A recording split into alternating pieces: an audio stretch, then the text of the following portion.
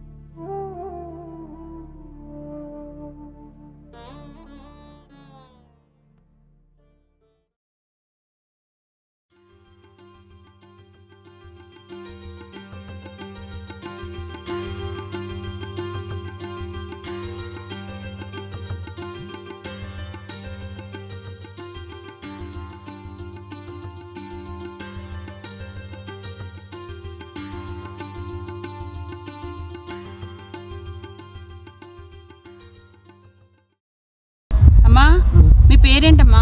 అర్జునమ్మ అండి. అర్జునమ్మ, మీ ఇల్లు అదేనా? సొంత ఇల్లేనా? ఒకరితో ఉంటావమ్మా నువ్వు? పిల్లలు ఎవరు లేరా? చచ్చిపోయింటారు. భర్త వాళ్ళ ఊళ్ళో ఉన్నాడు. వాళ్ళ ఊర్లో ఉన్నారా? అంటే ఉన్నారు, భర్త ఉన్నారు, నీకు మీ ఆయన ఉన్నారమ్మా? అవునా? ఎన్నాళ్ళైంది? అదాక నాకు తెలియదండి. పిల్లలు ఒక కొడుకు. ఒక కొడుకు. ఎంత వయసు ఎప్పుడు చనిపోయాడు? జబ్బు చేసింది, చచ్చిపోయింది. ఎంత వయసు అమ్మా అప్పుడు మీ అబ్బాయికి? ఎంత వయసు ఉండేడు? పెద్ద కొడుకే. ఒక 20-30 ఉంటాయా? పెళ్ళి అయిందా మీ అబ్బాయికి? పెళ్లి వయసు వచ్చేసరికి చనిపోయాడా? మీ ఆయన ఎందుకు వదిలేశారమ్మా? ఏమో వగ్గినండి. ఎన్నాళ్ళైంది? అదే ఎన్నాళ్ళు అవుతాయండి. బుట్టుతామో మూడో సంవత్సరం ఎన్నాళ్ళు వచ్చింది. ఎవరికి? బాబుగా? అప్పుడు వగ్గినండి. మరి అడగలేదు మీ ఇంట్లో వాళ్ళు ఎవరు? ఏమా? వద్దాన్ని తీసినాడు. ఏంటో వద్దాన్ని తీసినాడండి. వద్దని అనేసాడా? మీ ఇంట్లో అడగలేదు అప్పుడు? ఎందుకు బాబు వదిలేస్తున్నావు మా అమ్మాయి? నన్ను మీ అమ్మ నన్ను అడగలేదా?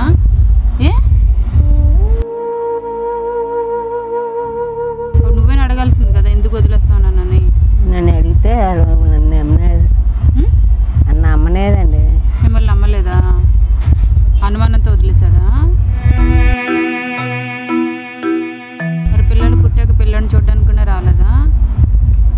అవునా?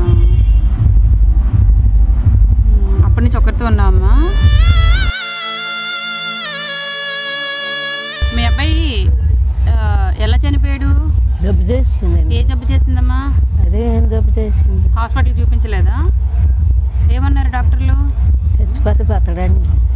చచ్చిపోతే బతకడని చెప్పారా? చచ్చిపోతే ఎలాగో బతకర్లే. ఏ జబ్బు చేసింది? అదే ఏం జబ్బు చేసింది.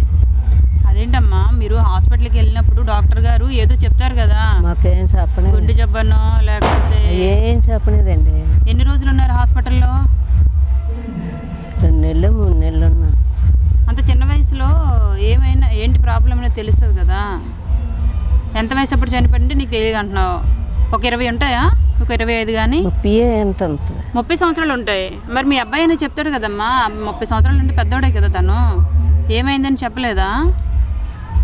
ఏం చెప్పలేదు, డాక్టర్ ఏం చెప్పలేదు. అయ్యో, నీకు కూడా ఏం తెలియలేనట్టుంది అసలు. అన్నం వండుకుంటున్నావు కదా, కూర వండుకుంటున్నావు కదా, అన్నం తిన్నావా? పొద్దున్న ఏమి తిన్నావా? ఏం తిన్నానండి.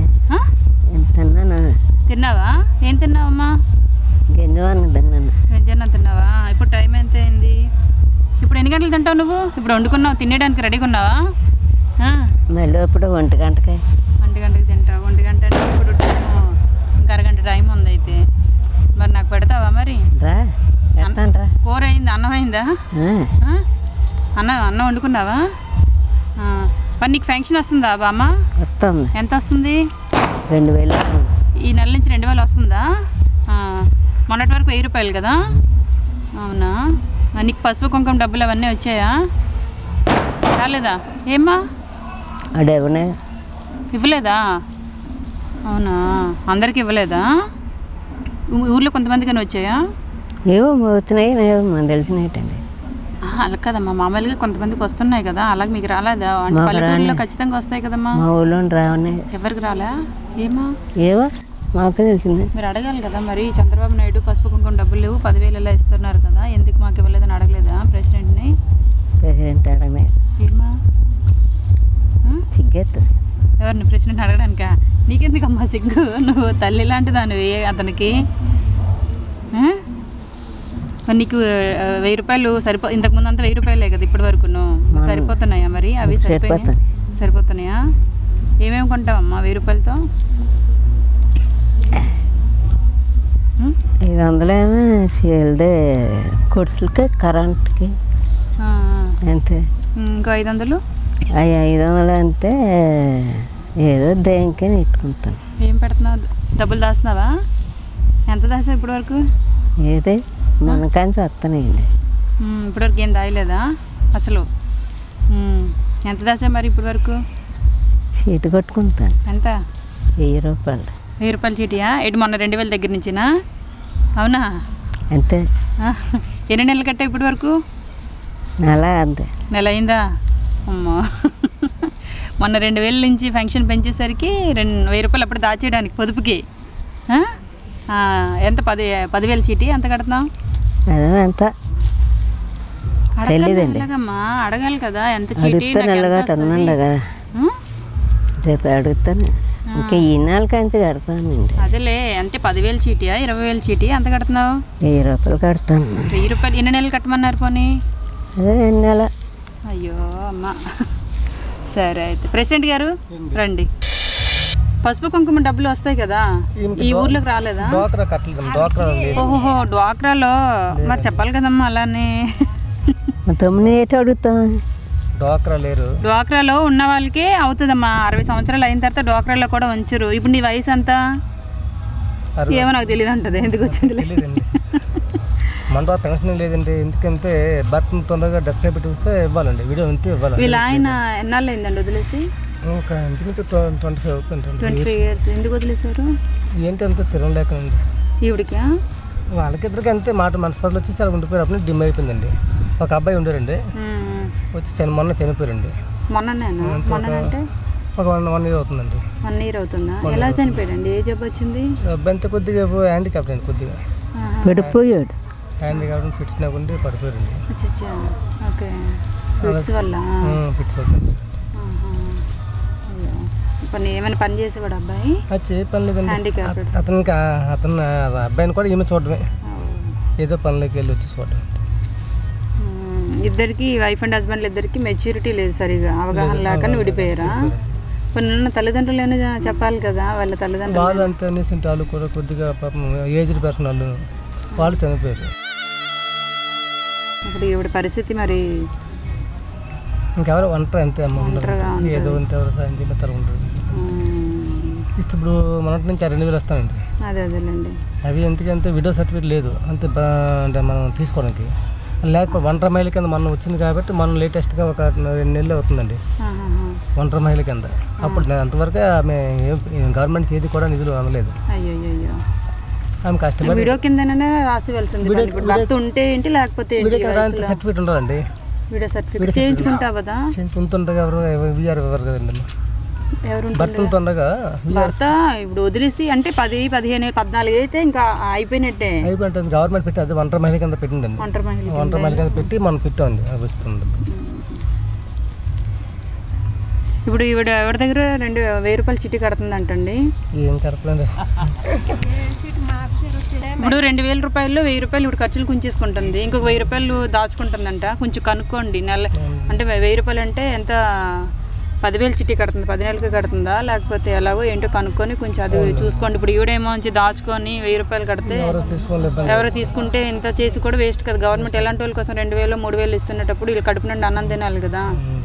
సో ఎవరి దగ్గర కాదు ఈవిడికి అంత అవగాహన లేదు పాపం. ఏమో నాకు తెలియదు అంటుంది. ఏం అడిగినా తెలియదు అంటుంది. ఎవరి దగ్గర కడుతుంది, ఎంత ఏంటి కొంచెం కనుక్కొని దగ్గరుండి చూసుకోండి. ఏమో అన్నం తింటావా? వండుకున్నావు కదా, తెచ్చేయమంటావా? మిమ్మల్ని ఏమో ఎట్టుకొని తినమంట పెట్టండి. నాకు పెట్టుకొని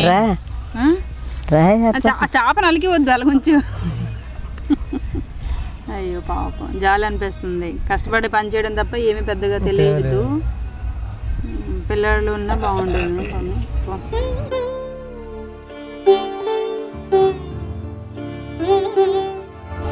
అమ్మ నీకు ఇంట్లో బియ్యం అవి ఉన్నాయమ్మా? బియ్యం లేవండి. ఎందుకు లేవు? నీళ్ళగా వస్తాయండి, కూలి చేస్తే. నువ్వు ఎందుకు మరి 1000 రూపాయలు దాస్తానో చెప్పు, ఖర్చు పెట్టుకుని తినకన్నానా? బియ్యం కేటికి వస్తాయని.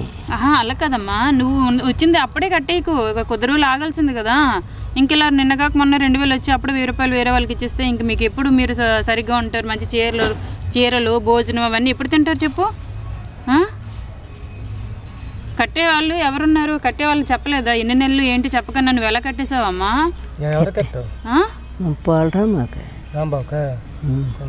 మన ఇంట్లో ఉన్నారు కదా వాడికి అడగలేదు? అతనైనా చెప్పాలి కదా, ఇన్ని నెలలు కట్టాలి, ఇంత వస్తుంది. చెప్పకన్నా ఎందుకు కట్టావమ్మా? మరి నీకు ఎట్లా తెలుస్తుంది చెప్పు? నువ్వు మళ్ళీ ఇంత కష్టపడి దాచుకొని అక్కడ తర్వాత వాళ్ళు అంటే ఊళ్ళో మోసం చేయరు కానీ, కాకపోతే నీకు కూడా తెలియాలి కదమ్మా. సో కొంచెం కనుక్కోండి. ఎందుకంటే అబ్బాయి కట్టినాడు, అబ్బాయి కూడా ఎందుకంటే కొద్దిగా ఇప్పుడు అతనికి ఏదైనా కష్టం అంటే ముందు వచ్చి వస్తారు, హెల్ప్ చేస్తూ ఉంటాడు. ఆయన కాబట్టి సరిపోయిందండి. ఇప్పుడు తినకి కూడా తెలియాలి కదా. ఇప్పుడు ఈయన మన ఊర్లో కాబట్టి ఎవరినైనా అడిగితే సరిపోతుంది. బయట ఇప్పుడు కనీసం ఎన్ని నెలలు కడుతుందో ఏంటో తెలియాలి కదా. అలా ఎలాగమ్మా? ఓకే, నమ్మకం మీద కట్టేయమంటే కట్టేసింది. బియ్యం ఏమున్నాయమ్మా ఇప్పుడు ఇంట్లో? బియ్యం ఉన్నాయా? తెచ్చుకున్నావు ఈ నెల రేషను? తెచ్చుకున్నా. ఎన్ని బియ్యం? ఎన్ని కేజీలు? 5 కేజీలు. 5 కేజీలు వస్తాయి. ఒక 6 కదా ఇస్తారు? 5 కేజీలు. అయ్యో, మరి 5 కేజీలు సరిపోతాయా? మళ్ళీ కొనుక్కుంటున్నావా? ఆ చిట్టి ఏదో మానేసి నువ్వు కడుపుకు శుభ్రంగా అన్నం తినమ్మా. దాచుకొని ఏం చేస్తావు? ఖర్చులు శుభ్రంగా ఖర్చు పెట్టుకోండి. ఇప్పుడు 10,000 చీటీ కట్టామనుకుందా, 10,000 వచ్చాక ఏం కొంటావు చెప్పు? ఒకసారి 10,000 వస్తాయి, నువ్వేం కొనుక్కుంటావు? ఇల్లు కడదామని. ఇల్లు కడతావా? మా తమ్ముడు కడతాడా? ఆ ఇల్లు నీకు సరిపోతుందిలేమ్మా, పర్వాలేదు. ఏడాది బాగానే ఉంది కానీ ఇప్పుడు నువ్వు ఇల్లు కట్టి డబ్బులు ఖర్చు పెట్టేసి అనవసరంగా నువ్వు ఇబ్బంది పడకు. ఆ 2,000 ఆ చిట్టు కూడా ఆపించేసేయండి కుదిరితే. ఎందుకు అనవసరం వీళ్ళకి చిట్టులు అవి? కడుపు నిండా తింటే సరిపోతుంది. ఇప్పుడు దాచుకొని కూడా మళ్ళీ ఆ డబ్బులు వృధా చేస్తారు వీళ్ళకి తెలియక. ఆ 1000 రూపాయలు ఇప్పించేసేయండి కొంచెం. ఇప్పుడు ఏంటంటే ఇప్పుడు వీళ్ళకి తెలీదు, వాళ్ళు ఆయన కూడా కొంచెం ఆలోచించాల్సింది పాపం. ఏదైనా కష్టం వస్తే మెడికల్గా పనికి వస్తానేసి ఆమె. కష్టమేమి రాదులే, శుభ్రంగా వండుకొని తింటే ఏ కష్టం రాదు. నీకేం మీలాంటి అమాయకులు దేవుడైతే అన్యాయం చేయలేమ్మా. మీకు ఏ కష్టం రాదు, నువ్వేం అలాంటి టెన్షన్ పడకు మాకు. సరే కొంచెం ఈవిడికి రైస్ అవన్నీ. అమ్మ రైస్ అది ఇస్తే వండుకుంటావా నువ్వు? ఏమ్మా చెప్పమ్మా. 5 కేజీలు బియ్యం తెచ్చుకుంటుంది, 1000 రూపాయలు దాచేసుకుంటుంది.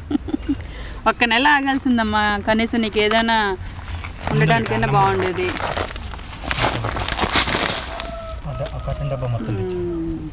బియ్యం ఎవరికి ఇవ్వ మాకు అడిగితే అప్పులు గట్ట ఏమి సిగ్గుపడదు. సిగ్గుపడక ఇంక చాలు, సిగ్గుపడింది చాలు. లేగు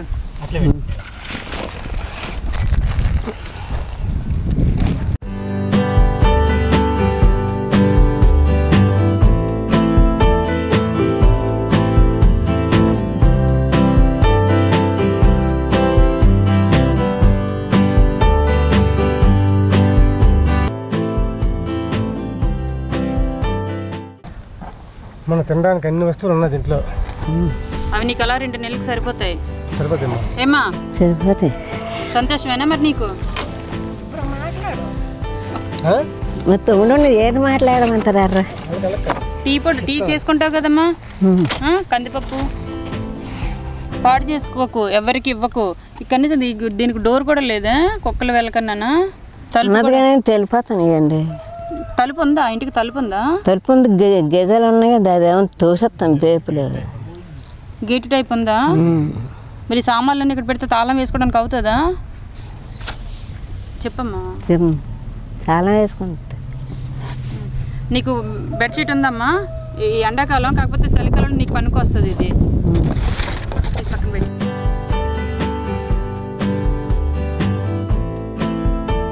రైస్ ఇంకా 5 కేజీలు వస్తున్నాయి అన్నావు కదా, ఇవన్నీ 25 కేజీలు. ఇవి 2 నెలలు వచ్చేస్తాయిలే నువ్వు సరిగా తింటే. అమ్మా ఎవరికి ఇవ్వకు, ఓకేనా? 1000 రూపాయల బ్యాగు. నువ్వు ఇంకా బియ్యం కొనుక్కో, మాకు 5 రూపాయలేనా రేషన్ బియ్యం? 10 రూపాయలా? సరే ఫోన్లో 10 రూపాయలు కూడా ఖర్చు పెట్టకు, ఎవరికైనా ఇచ్చేసాయి ఆ బియ్యం. అమ్మేసుకో కావాలంటే, అమ్ముకుంటే 100 రూపాయలు వస్తాయా? 10 కేజీలు? 5 కేజీలు అమ్మా, 15. సరే అమ్ముకో పోనీ ఏమ్మా, లేకపోతే నీలాగా ఎవరైనా ఉంటే వాళ్ళకి ఇచ్చేసే పోనీ, అదే పోయింది. ఇదిగో దుప్పటి తీసుకో. చీర కట్టుకుంటావా అమ్మ నువ్వు? కట్టుకుంటావు కదా.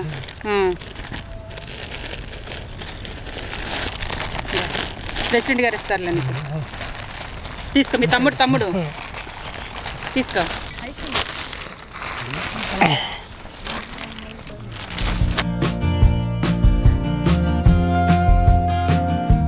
సరళ గారు అలాగే వాళ్ళ హస్బెండ్ ఇంటికి వచ్చి రైస్ బ్యాగు, ఒక చీర, అలాగే 1000 రూపీస్ నాకు వాళ్ళ పెళ్లి రోజు సందర్భంగా నాకు ఇచ్చారండి. ఎవరైనా పేదవాళ్ళకి చూసి ఇవ్వండి అని చెప్పేసి. సరళ గారు మీకు కొంచెం లేట్ చేశాను, కొన్ని పనుల వల్ల నేను చాలా రోజుల తర్వాత మళ్ళీ ఇలా బయటికి రావాల్సి వచ్చింది. దయచేసి ఏమి అనుకోవద్దండి. ఇంకా కొంతమంది నాకు ఇంటికి వచ్చి ఇచ్చేవాళ్ళు అలాగే హెల్ప్ చేసిన వాళ్ళు ఉన్నారు. వీళ్ళందరికీ కూడా నేను మనస్ఫూర్తిగా సారీ చెప్తున్నాను. ఒక పక్క ఉద్యోగం చేసుకుంటూ వీళ్ళ దగ్గరికి రావడానికి నాకు కొంత టైం పడుతుంది కాబట్టి అందరికీ నేను ఒకసారి వాళ్ళ పేర్లు అనౌన్స్ చేయలేకపోతున్నాను. సరళ గారు, మీ పెళ్లి రోజుకి ఎక్కడో సినిమాలకి షికార్లకి వెళ్ళకన్నా ఒక పేదవాళ్ళు కడుపు నింపాలన్న మంచి ఆలోచనతో మీరు మా ఇంటికి వచ్చి చాలా దూరం నుంచి మీరు అలా ఇవ్వడం నాకు నిజంగా చాలా సంతోషంగా ఉందండి. మా అమ్మ, నువ్వు మాత్రం ఎవరో వేరే వాళ్ళు ఇచ్చారు మనకి, మీ ఇలాంటి వాళ్ళకి ఇవ్వమని చెప్పేసి, నేను వాళ్ళ కోసమని నేను ఎంత దూరం వచ్చాను. ఏ వస్తువు కూడా ఎవరికి ఇవ్వకమ్మా నువ్వు, ఓకేనా? నువ్వు కడుపు నిండా తినాలనే వేరే వాళ్ళు మనకి ఇచ్చారనమాట, సరేనమ్మా?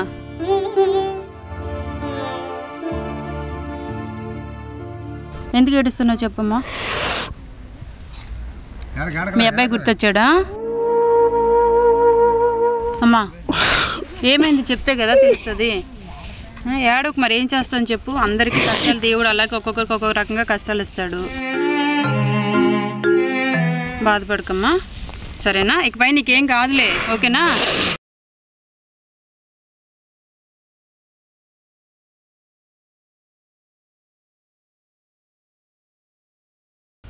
బాధపడకు, ఇంకేం చేస్తాను చెప్పు, సరేనా?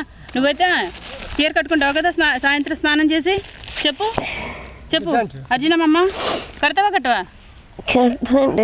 నాకు అన్నం పెడతావా పెట్టవా ఇప్పుడు చెప్పు. అన్నం పెడతా ఇద్దరు తిందామా మరి అన్నం? మరి నాకు ఇప్పుడు ఇవాళ ఏ వారం? ఏదో ఒక వారంలో చికెన్ వండుకుందామా మనం? చికెన్ వండుకుందాం. నీకు వంటం బాగా వచ్చంట కదా, మీ తమ్ముడు చెప్తుంటాడు ఎప్పుడు నాకు ఫోన్ చేసి, మీ ప్రెసిడెంట్ తమ్ముడు. బాగా చేస్తావంట కదా నువ్వు. ఇక్కడ వండితే ఆ పక్క ఊరంతా వాసన వస్తుందంట కదా, అంత బాగా వండుతావంట కదా.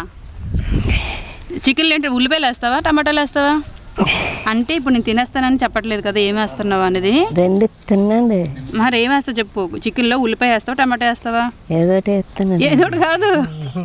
నువ్వు వండితే వెనక ఇంటి వాళ్ళకి వాసన వస్తుందంట. ఒకరోజు ఎప్పుడో వండుకుంటే వాళ్ళు చెప్పారు నాకు. ఏం వేస్తావు చెప్పు చికెన్లో? ఏటేస్తారు? ఓహో అదా సంగతి, అందుకే అంత వాసన వచ్చిందా ఆవిడకి. అర్జునమ్మ ఏదో వండేస్తుందమ్మా, మంచి వాసన వస్తుందా అన్నది పక్కన లక్ష్మక్క. ఓకే, నువ్వు సంతోషంగా ఉండి ఇలాగే నవ్వుతూ ఉండు, ఓకేనా? సరేనమ్మా, నేను వెళ్ళరానా మరి?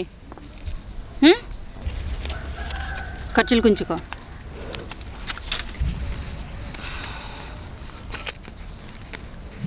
మళ్ళీ ఇవి నువ్వు మళ్ళీ వాళ్ళకి వీళ్ళకి మళ్ళీ చీట్లు కడతానంటే మాత్రం నేను మళ్ళీ ఫోన్ చేస్తాను, మీ తమ్ముడికి ఫోన్ చేసి పట్టుకెళ్ళిపోతాను, అర్థమైందా?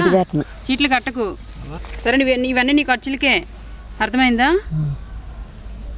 సరే మరి నేను వెళ్ళరానా మరి? ఎప్పుడు వస్తామండి? అమ్మా ఎప్పుడు రమ్మండో చెప్పు, ఎప్పుడు రావాలి చెప్పు. రేపు రానా? నువ్వు ఏ రోజు అయితే చికెన్ పెడతావో ఆ రోజు మీ తమ్ముడు 10 రోజులు పోయింది సరండి. 10 రోజులు పోయాక రానా?